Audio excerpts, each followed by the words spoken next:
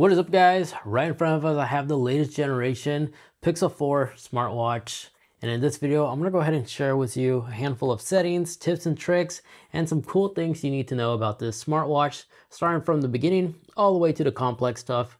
This way, if you're somebody who's new, just picked one of these amazing watches up for the first time, you know all the ins and outs. So let's get started, and yes, I'll be sure to include timestamps of everything in the description down below for your pleasure. Let's start off by understanding the gesture controls.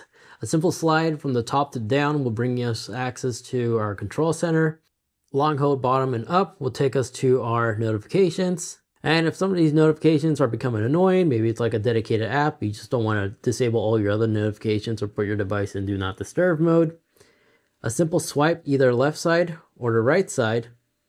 You could swipe to remove, or long hold, you could disable that individual notification on the smartwatch to no longer pop up on your watch. And then if you like to clear all, scroll all the way down to the very bottom. You have a clear all tab right down here. Additionally, you can slide between right or left side to switch between all your many different tiles you have created. And on the top right here, you have a physical button right there and a digital crown which you could push down. If you press both at the same time, it will actually take a screenshot. And a long hold on the top physical button on top of the digital crown will activate Gemini.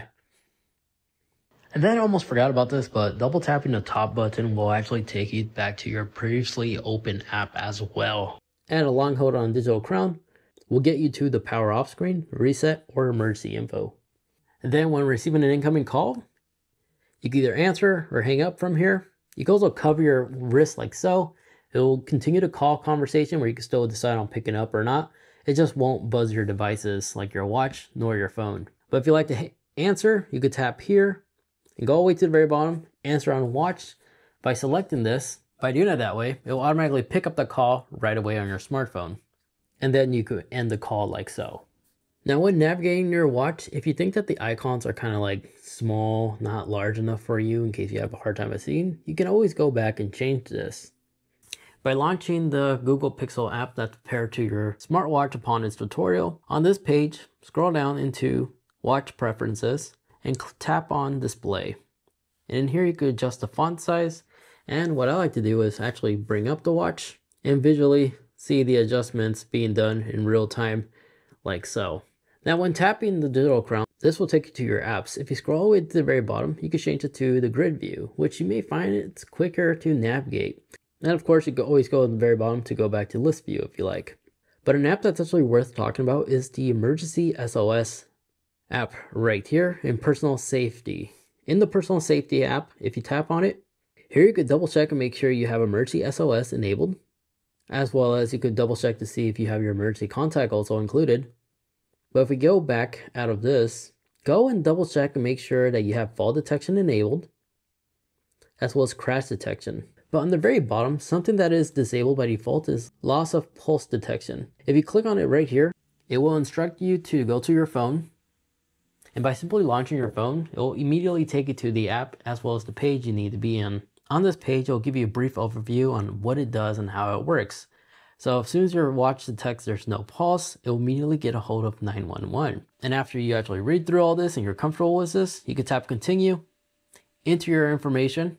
And on this page, it will play a little demo video on how it will look like on your watch and what it does. And you could stop the 20-second timer or end the emergency call for emergency responders to get to your attention in case you do need aid.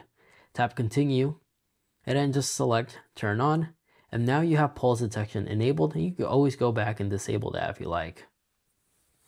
So that's how you can enable that, and that is what's disabled by default. And you'll see it on your watch also enabled too, and you could disable it from there. But real quick before we get to the next part, where it says feature and emergency SOS, click on it and make sure this is enabled, emergency SOS, and then go ahead and go down to touch and hold to call. By having this check marked, if you tap the crown button 5 times, it'll take you to this call 911 screen, and it activates if you long hold on the screen and keep holding. It will immediately dial 911, so it doesn't falsely toggle anymore.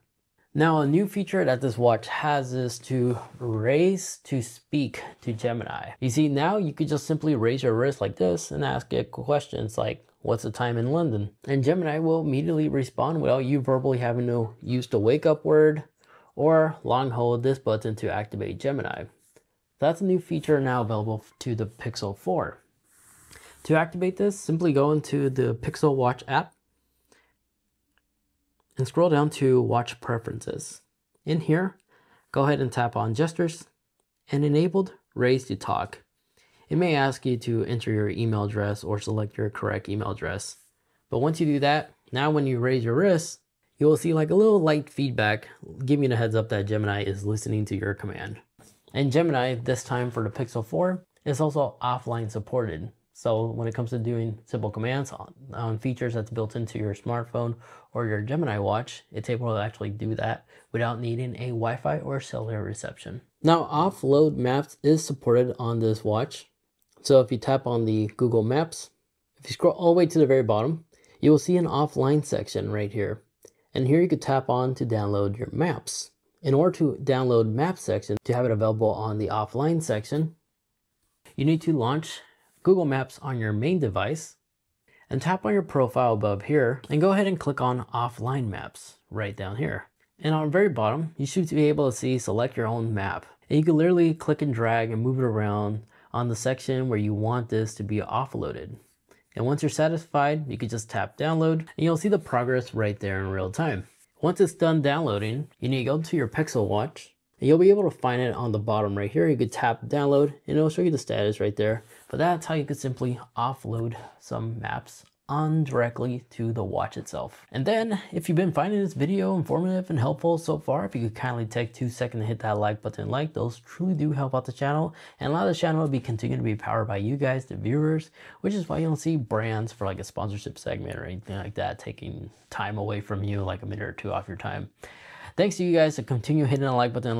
We don't have to rely on them, so thank you so much for just hitting that like button. Really does mean a lot. Let's carry on. Now, the Pixel 4 does have AFib detection. If you'd like to set this up, you need to manually go into the ECG app of this app right here where it says Fitbit ECG. You will need to click on it and it'll walk you through the whole setup with Fitbit procedure. And once you link up your Fitbit account with your Google account, pro tip, make sure they're both using the same email address for the best experience or else you're going to run into some troubleshooting problems. But once you log in, that's basically it. The watch will be automatically ready to detect if you have any AFib issues. But right now, since we already set all of that up, you can just tap here and it will start like an ECG. Now, unfortunately, I am using a Samsung smartphone. And because of that, we are losing some features such as the camera control is not compatible on the Samsung. And on Samsung, unfortunately, we do not have the ability to have our phone unlock our smartwatch. But if you are somebody who uses a Pixel phone paired with their Pixel Watch, and you like your phone be able to unlock your smartwatch when you unlock your phone with Face ID or Touch ID, I could walk you through the setting to enable this feature. So on this main page, just scroll down to Watch Preferences and tap on Security. And on the bottom right here, you should be able to see a setting that says Unlock Watch from Phone. And by selecting that, now when you unlock your smartphone, as long as you're wearing your Pixel Watch, it will automatically unlock your watch. So no need to enter that PIN code manually. Now, if you ever misplaced your watch or misplaced your phone, of course, by bringing down Control Center, you do have the ability to ring your watch from here. You can just ring, it will just play a sound on your pair device. But if you lose your watch, you can use the Google Pixel Watch app to locate your missing watch. To do this, simply just go into, click on System, and from here, tap on Find Hub. This will launch the Google Find app. From here, you can just locate your Google device, select it, and on the bottom right here, you can select Play Sound. It will mark your last known location so you can backtrack and locate it. And then the last feature that's disabled by default, that's my personal favorite, is the ability to actually feel the time. You see, if I simply take my 2 fingers and double tap the screen, I could feel it telling me the time without me having to actually look at the watch. If you'd like to enable this feature, simply just go into your watch settings and go down to accessibility And then from here, scroll down until you find something that says vibrate. Here it is, vibration watch. Tap on it, enable it. And now if you take 2 fingers on the watch face, it will actually vibrate your wrist, telling you the time. But there we have it. Those are some amazing things you need to know, especially after picking up the Pixel 4 watch. And now you are up to speed on all the cool things this watch can do, so you can use it to its full potential. For more cool Android stuff, maybe you'd like to see some tips and tricks that the Stylus can do on the Samsung S25 Ultra. I covered that in greater detail in this video over there on some cool third-party apps and more. You should definitely download to really get the most value out of that device. Thank you so much for watching.